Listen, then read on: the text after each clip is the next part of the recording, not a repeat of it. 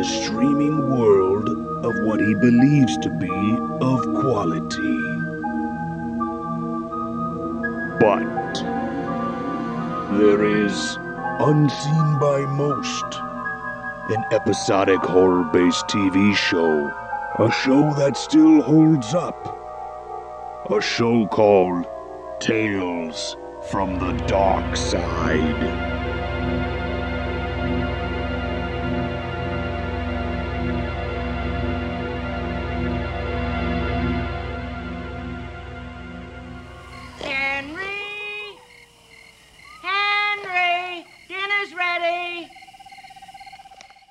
Hey, what's up, and welcome back to Talks from the Darkside. I'm Joe Lascola. I'm Sean O'Rourke. And I'm Chris Bahr. This is the podcast where we talk about Tales from the Darkside, the episodic anthology series from the 80s created by George Romero and Richard Rubenstein. Yes, it is indeed. Yeah, I just want to reiterate that every time we jump in for those who are the uninitiated. We have to, just in case you don't know what we're talking about. Sure. It's Tales from the Darkside.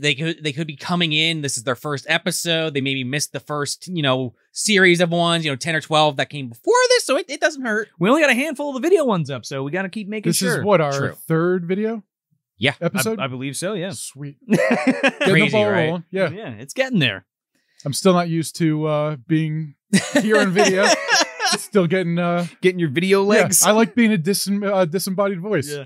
It's a lot more forgiving. Yeah. It is. Yeah. Today we're talking about Anniversary Dinner, directed by James Strycek, and it was written by James Houghton and DJ Pass, and the original air date was February 3rd, 1985. Now, these, I've noticed, it's like when you have a screenplay by or from a short story, these are usually the better episodes. Have you noticed that? I think so. Yeah. I think so. Like, again, what we've had so far? We've had Stephen King. Have we had Bachman yet? Richard Bachman? No, I don't think so. Richard Bachman is Stephen King. Oh. What am I talking about? I'm like, I don't know. No, Stevie Smith right now is watching and just like burying his head into the sand. Like, come on, guys! I meant to say Richard Matheson. Oh yeah, no, we didn't have that one yet. Not yet. I know there's some Matheson in here too, and there was somebody else, the guy who wrote Psycho, and it's just totally fucking escaping me right now.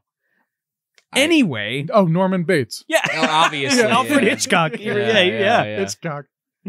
But anyway, that fuck cost me $50. And now I don't want to tip my hand too much because I did like this episode. I'll just say that right away. But you mentioned, okay, all the ones that are based on short stories are the good ones. I think this one's okay. Most of them. Okay. Yeah. Not this one. Yeah. It's definitely, there's an idea there and we're about to dissect it. Yeah, but we'll get into it just feels like this was really good on paper, but they couldn't make it 22 minutes without it being very like on the nose. Yeah.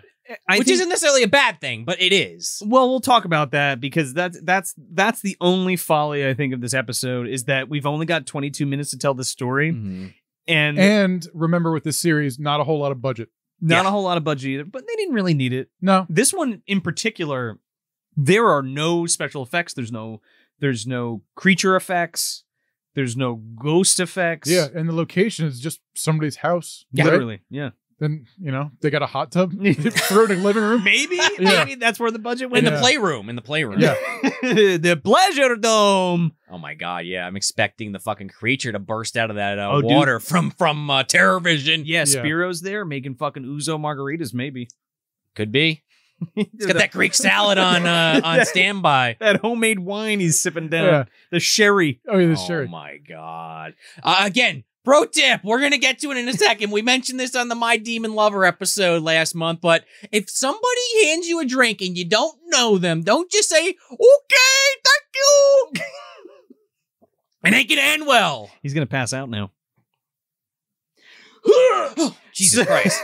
That's what I get for shutting my eyes on camera. Well, there you go. So we got Alice Ghostley and Mario Roccuzzo playing Elinor and Henry Colander in this episode.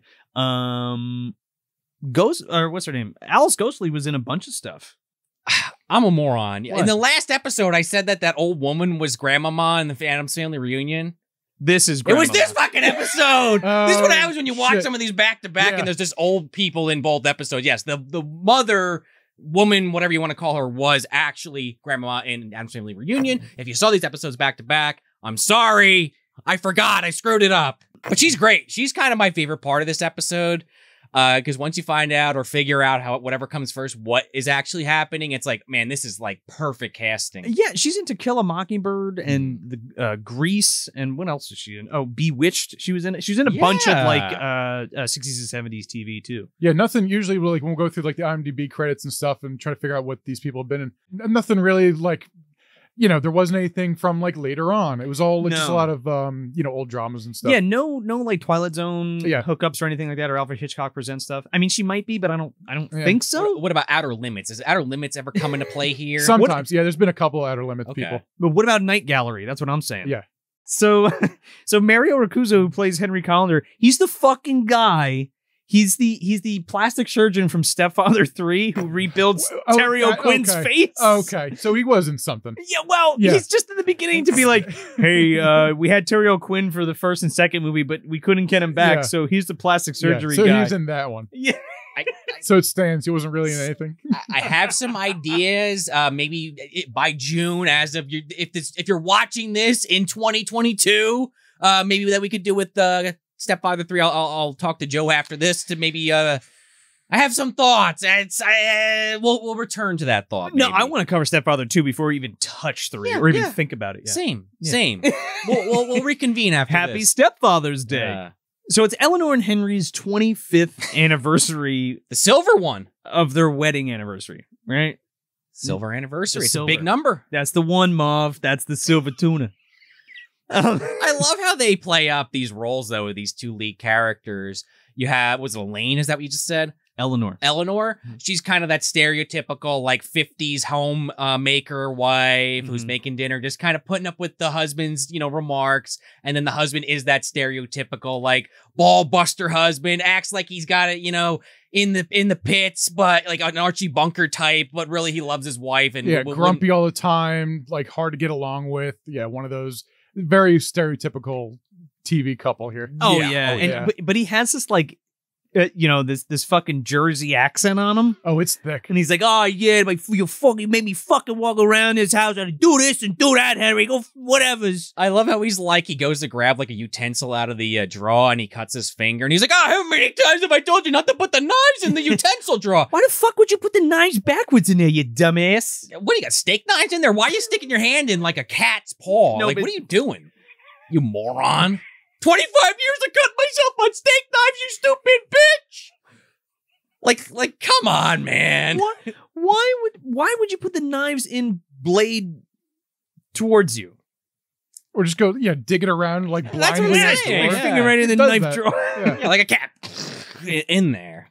So they're waxing about being together for 25 years, and she's like, isn't that great? And he's like, yeah, it's been hell. Yeah. And she's like, you know what, Henry? I miss the children on our anniversary. It's not as special without the children.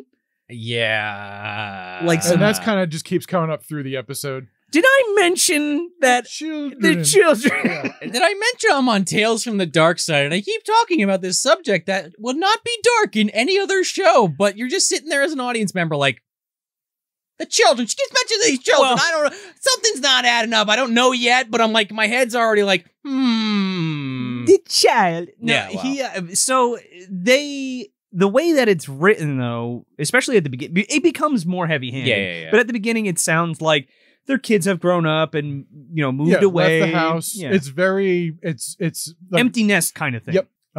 Like right up until here, it's like very innocent. Yeah, and like quaint. Yeah, very quaint. And you think something is going to happen to them. Yeah. And maybe it will. Let's keep talking. Yeah, because you see outside as they're having their dinner, these two like people step forward, like into like their garden. And it cuts, and you're like, okay. Yeah, almost it looks like it's going to like a home invasion sort of setup here, and it's like, oh no, the old people. The old people are going to get ransacked by some hoodlums. Right, like the beginning of Creepshow 2 kind of thing. Oh my God. Poor George Kennedy. Yeah, oh my God. Well, both of them really, but yeah. Oh yeah, Ma Kettle gets it right in the fucking chest. That hair took him to Hollywood, dude. But no, we instead cut to the morning, and Mom, let's call her, is on the porch, knitting. And these two people walk up. And you're like, okay, they just a couple of hikers. All right, Joe, I see what you're doing here. And they're like, yeah, you know where the Anderson house is? We can't find the Anderson house. And she's like, well, I think there's no one there right now. And I'm like, The guy, okay. yeah. And the guy Mark's being a real asshole. Yeah, and he's like, we want to find out where it is. We don't want to sleep in your apple orchard again. yeah. And she's like, well, you could have asked for it. She's like, why don't you fuck yourself, old lady? Pretty much. Well, he says something like, yeah, we don't want to, she's like, oh, I have chores if you want, and then we can, accommodate you. And he's like, yeah, what, slop out to the pigs? Suey! And then that sets Dad off. He comes out with the a fucking shotgun. Yeah, the shotgun, the hat, the hunting hat on. Like, that's a lady you're talking there, son. He comes out and he's like, only these fucking things these bums understand is a couple barrels of buckshot. I mean, if I was Mark, I would have fucking shut up real quick, too. I'm like, all right, not worth dying over. Brown's here. Brown stain, dude. Yeah, and they walk away, but before they walk away, the girlfriend, who you find out is named Sybil. Sybil, yeah. You kind of can tell already has a bit of a connection because you get the vibe she's sick of her boyfriend or whatever he is to her. And these people are like, well, there's always an open door. If you want to come back, hey, come on back, Sybil. Yeah, she's a little more sympathetic and nicer to the people than the boyfriend is. Yeah. She's also, it's also like, they do that thing where it's obvious that like, she's the type, she's like a Denny from My Demon Lover. Yeah. She lets people walk all over, and she's obviously come from like a broken home and or a bad relationship and stuff like that. So she ends up like ditching her boyfriend. We never find out what happens to Mark. He just fucks off. Right out of the show. See You're right. Yeah, he's just gone. He's just gone. She woke up in the apple orchard and he was gone. That's right. Yeah, he's just disappeared. He's hanging out at the Anderson house. Not even killed or anything. That we know of. Well, maybe. I mean, they talk about that butcher. He went to the Sawyer house. That's what I'm saying. They mentioned a butcher that did a lousy job cutting up some meat. I immediately thought of Leatherface with his chainsaw. Right. They cutting fed Mark him to up. the pigs. Bubba fucking doesn't know how to cut up meat. Yeah, he's not the best at that. Makes a good head cheese, though. True. He is a one-hitter in his own mind. In his own mind, Gramps is the OG. Yeah, as we learned in Leatherface, obviously, 2017. But, so then some time passes. What you don't know if it's the next day or later that day, but Sybil comes back. She makes her way back to the house, and she's basically like, "Hey," she just moseys on in. It just walks right in. She's like, "Hey, Eleanor, you home? Mom, Dad." Well, because she keeps saying to her husband after they leave, "Oh, she looks so much like one of the children, right?" And he's like, "Yeah, I guess so." So sweet and young. But then they end up like, she like bunks down with him. She's like, "Oh, you come in here, you lay down. Let's get you into the shower there, little sweet thing. Yeah, you're my child now." She is just like, and I guess it is what you're saying, where it's like she has a damaged history because she talks about she ran away 2 years ago. She has these abusive relationships. Yeah. And they're kind of gauging her, trying to figure out what her situation is. Right. So she becomes trusting, I think, because of that. Right. But as far as we know so far, they got empty nest syndrome. She comes from like a bad situation from a home life. They're kind of like a match, you know what I'm saying? Like they're each fulfilling each other's weird fantasy. And it's like these strangers the gonna go a certain way. Like where's the twist? Where is it gonna go weird? Is Sybil like a crazy maniac? Did she kill her boyfriend and now she's gonna prey upon these people? Maybe. Yeah, it was Leatherface. The butcher. I mean, you gotta remove your sense of disbelief, or however the fuck that saying goes. There I go, messing an idiot up. Shocker. Suspend your disbelief? Yes, because we were talking about this earlier, and you were saying how before you watched it that you were like, no, it's a couple weeks she's there, and we're watching. It's like, no, it's like a day or two. And I think part of that is just kind of, again, not to beat this dead horse, but it's a 22-minute show. You kind of have to keep the plot moving. You don't have a lot of time to realistically have this relationship blossom. So it's like, yeah, sure. No, she meets them, they get along. Why not? It's like, get to the point. We got to wrap this up. Well, exactly. I had that weird Mandela effect before because I was like, I could have swore they, it's a 22-minute show, but I thought they had like a passage of time. Yeah. One of those things where it's like, here she is, and then it's like a flash to the next thing, and then she has like chores, and she's got like a new dress or whatever. Like she's been there a while. They've done that on the show in the past, so I could see that. Yeah. And then you know what? And then I realized I got it mixed up with Four-Sided Triangle. Okay. Oh yeah. And I was like, oh, wait a second. That's what I'm thinking. Oh, that's of. an episode coming up, I'm guessing. That's Tales from the Crypt. Oh, okay. Coming up many years from now, possibly. Yeah, we'll see. In the future. Yeah. But yeah, they end up showing her, like, so she gets to know them a little bit more, and Henry comes home. He's like, look what the cat dragged in. Okay, you're living with us now, kiddo. Yeah, now he's in just a bad mood all the time. Yeah, but you see him like cool down a lot. Like he gets pissed and he's like, okay, everything's fine, sweetheart. You're fine. Yeah. And going through, like watching it this time to get ready for the episode. Yeah. That's all. We didn't talk about his little like speech to her, talking about like butchers and like no, that's killing right. animals. Yeah. Now this is right around when I think actually it it comes episode, up right now. Yeah. Okay. So right around here, he gives her a speech about like butchering animals and like how it is to kill for food, and that you don't want to kill animals while they're scared because the fear ruins the meat. Yeah, poisons it. Poisons. That's and he said the fucking the butcher has been like scaring his animals and killing them and like butchering them all fucked ruining up. the meat. Yeah, and he's like, it's poison. Yeah. God damn it. He's So like, you got to be real nice to the animals, and you got to kiss them and love them and make them feel You get safe. better meat. You get the good meat, you know. So I get think them every fucking good time meat. that he like gets annoyed and like raises his voice and like scares her, Yeah. he immediately backs down. Yeah.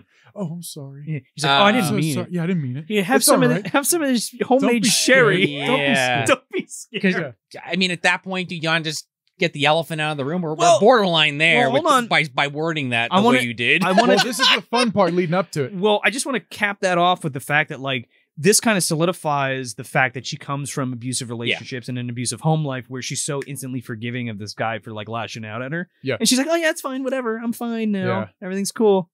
We're good. We're not going to Yeah. talk about it. And this is also kind of the point in the episode where they really start laying it on thick to see. Again, I'm guessing, obviously, but I'm guessing this is where they're like, let's see if people start figuring out what's really happening here. Haven't seen your family in 2 years, huh? Okay. Yeah, and it's like they have this hot tub, and they keep mentioning, oh, it's just like when we had the children, when we In had a the hidden children. room. Yeah, in a hidden room. Remember when we put the children in our hidden room with a hot tub? And We'd watch them play in and it's there. right off the kitchen, isn't it? Well, that's the thing. There's Yeah. it's kind of like a shot of the pan of the beef cooking, and it fades into the fucking jacuzzi, and then your brain's like, oh, Yeah. the giant cooking pot. Oh no! Yeah, you kind of figure it out. By the way, it's like behind this panel door that they have to like. It's like some fucking I don't Bruce know. Wayne. Yeah, it's like some Yeah, it's Vincent like a Price Scooby-Doo mansion wall. shit. Yeah. Yeah. And she presses it and it pops open. The playroom. So yeah, it's this big fucking hot tub, and they have this really good. It's actually a beautiful hot tub. Like I want to hang out in Yeah. it. I kind of love though how they do this scene because like she goes to get her bathing suit. And this is like the first crack you kind of see between the couple. You know, before they're arguing, but it's all fun and games. Now it's like, oh, you better get your shit together because it won't turn on. And the wife who's been smiling like nobody's business the whole episode is just like, I thought you fixed that, Harold. It's just loose. Relax. I know what I'm doing. And he fucking kicks it and it fires on. He Fonzarelli's this fucking giant human cooking pot. But I'm sitting there like, okay, yeah, all right. These people were all smiles a minute ago. Something's off. And then, like I just kind of said, it's a cooking pot. It's a fucking cooking pot. She's like, I'll go get my Sybil's like, I'll get my suit on. And he's like, that's great. She comes in. She's like, it's a little small. And he's like, Let's see that swimsuit. yeah. Just he's like, staring at her. he's like, Oh, Harold. looks great on you, kiddo. Hop in. Yeah, and then they kind of like mention this is just like the children again. They keep bringing the children up, and like you're saying, the idea is to put that in your head. They're just empty nest kind of thing. But with all that shit happening, I don't know. Maybe again, I'm just overthinking it because I know where this show takes things all the time. But I'm like, okay, let's see if she figures it out.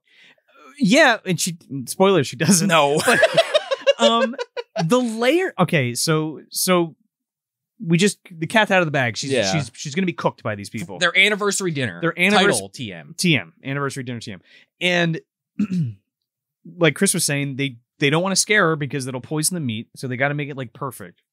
But the layers of sadism here are really like Sean. We were talking a little bit before this about how in the beginning of the episode it's not that great, but like when you dissect how fucked up these people are, and like the idea of luring this young woman like into their home and giving her this terrible false sense of security. Yeah, this broken woman. Yeah, there's there's so many levels of fucked up shit going on. I mean, they are serial killers. I mean, know. at the end of the day, like, when you find out how many bodies they may have, they're not, prolific per se, but they're still killing people and eating them. They're methodic, though. Yeah. They're methodical. You know what I mean? Which lines up... And patient. Yes.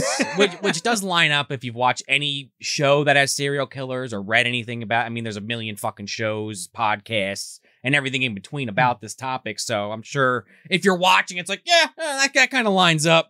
Now that I'm thinking about it, like sitting here, I'm just like, man, it's like so fucked up. I was just kind of thinking, especially with the new season coming out of Dexter, and I've been kind of going through it with my wife so I could watch the new season. I was just sitting there saying to her, I was like, we need a Dexter in this episode. We need Dexter to come in and lay out some fucking cannibal grandma. Yeah, like the sweet couple that you don't think anything of, almost like the witch in the gingerbread house kind of thing. I was gonna say that before. You're absolutely right. That's what it made me think. And Dexter comes in and fucking sedates him. He's got him on the table. Where would the kill room be? In the would it be in the playroom? You think he has all the plastic up around the hot tub and everything, and the record player? Speaking of this record player, it's a Dexter crossover episode, man. Of course. If you've been paying attention to Movie Dumpster, anytime I'm on a show, I bring it into the episodes, and I'm sure Joe does it whether I realize it or not.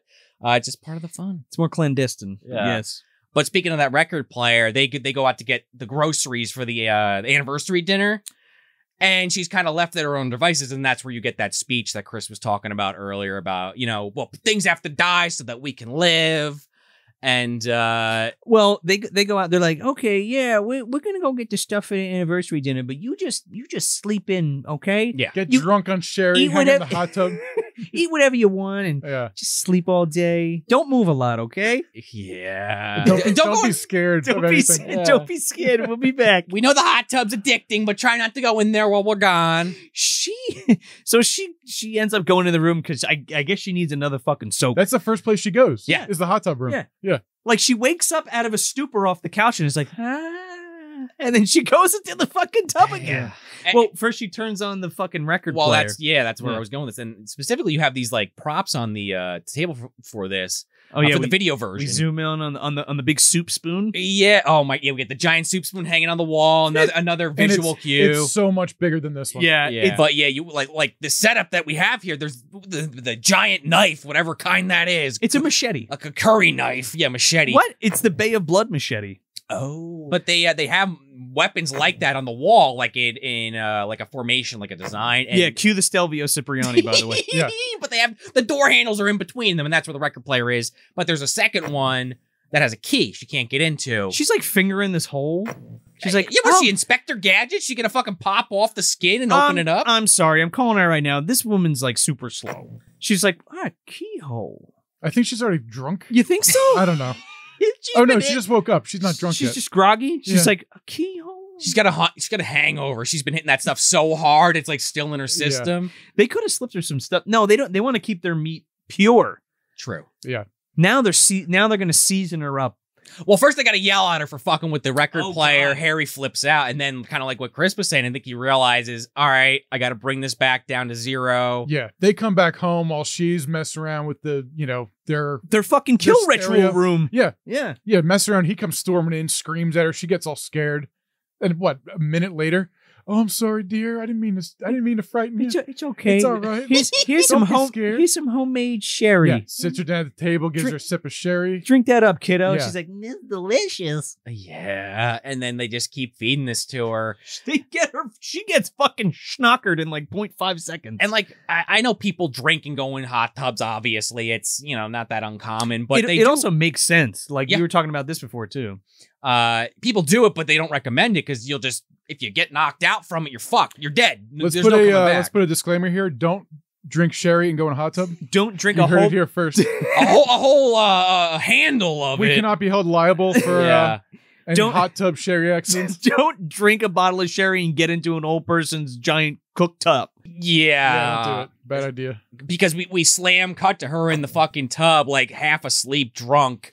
And the fucking wife comes in with this like basket of like broccoli and lettuce and onions and stuff. She's still talking to her like casually. She's like, oh, honey, we're getting all ready. She's like, oh, I brought you some anniversary snacks. dinner. I brought you something to nibble on. She's putting carrots into the hot tub. Yeah, eating the fucking bathtub broccoli, and she's laughing. Yeah, brought some snacks for you. Yeah, just like carrots go with the sherry. She's like, this is hilarious. I love the husband comes in with this big cask of wine and just sets it down. How you doing, kiddo? You feeling okay in there? I'm great. She still has no idea what's going on. No clue. This woman's throwing food in this hot tub. She's like, all right. She comes in with a blanket full of it. She's like, here's a little more. Whoop. There's 10 pounds of vegetables. And she's just like cracking up, too. Yeah. She's like, this is hilarious. Next thing you know, the booze takes hold.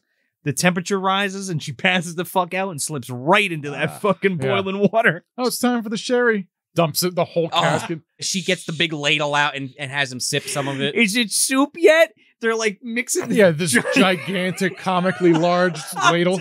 Yeah. This fucking spoon head is like this big. It looks like the Hocus Pocus spoon. Yeah. Or something like the Stygian witches would be using. Oh, yeah. And, yeah, we see this body floating in there, and he takes a little sip of it. And just like when they had the kids around, isn't it great to have the kids with you during your anniversary, guys? It's so nice to have a kid with us again. What did she say? It's like, oh, it's nice to have the nice to have the children back. It's nice to have the children for dinner. Open up the locked cabinet. It's these fucking 6 or 8 skulls. It's all the skulls. Just lines of skulls. Yeah. That's the only effect really in the movie or episode. Yeah, I guess so. Those were laying in a prop closet somewhere. Oh, yeah. The one on the bottom, what is it? The bottom middle. It doesn't even look like the eye sockets are like empty. But I remember it looking weird, like going through the episodes. Like, what happened with that one?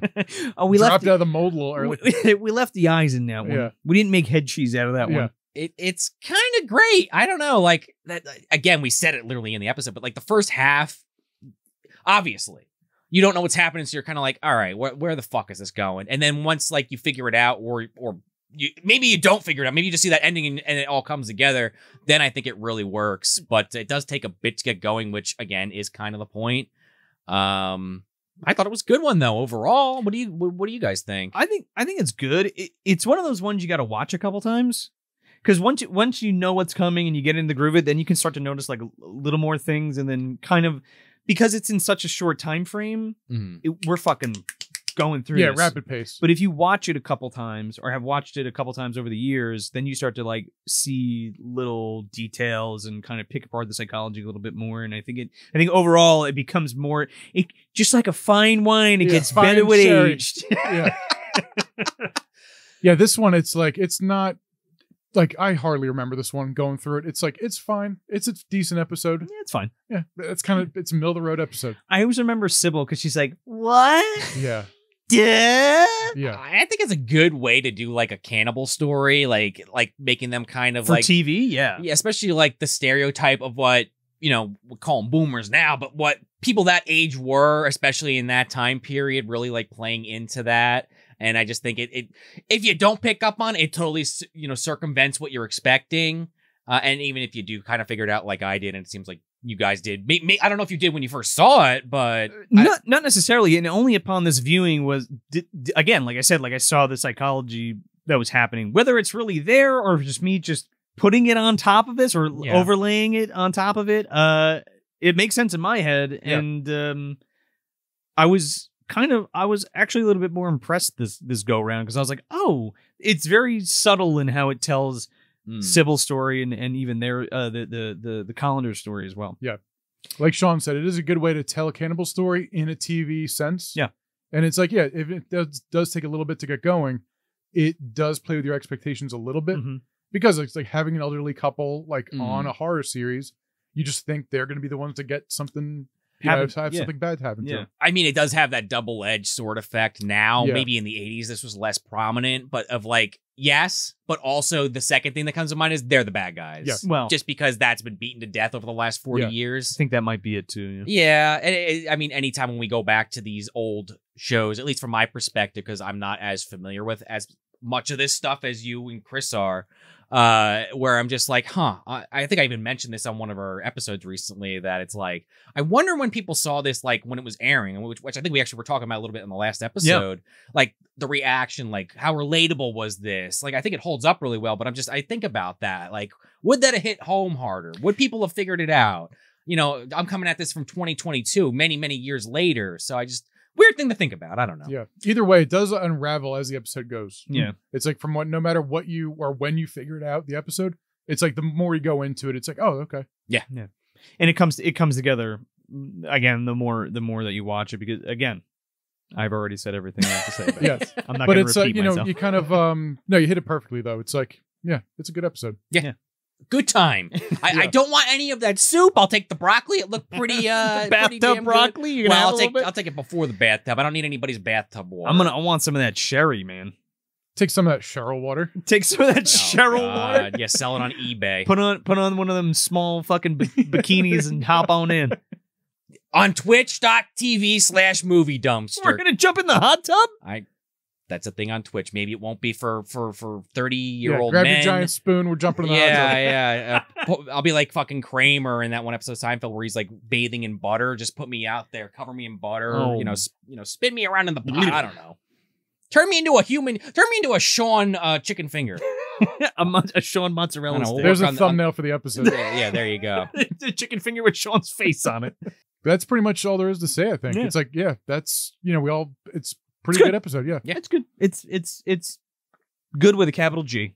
But yeah, so that's it. And until next time, I'm Joe Lascola. I'm Sean O'Rourke. And I'm Chris Bahr. I love having the children for dinner.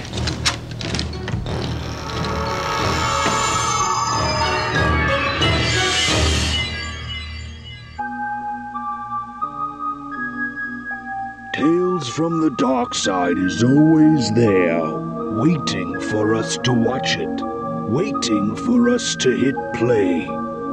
Until next time, try to find it on DVD and watch along with us.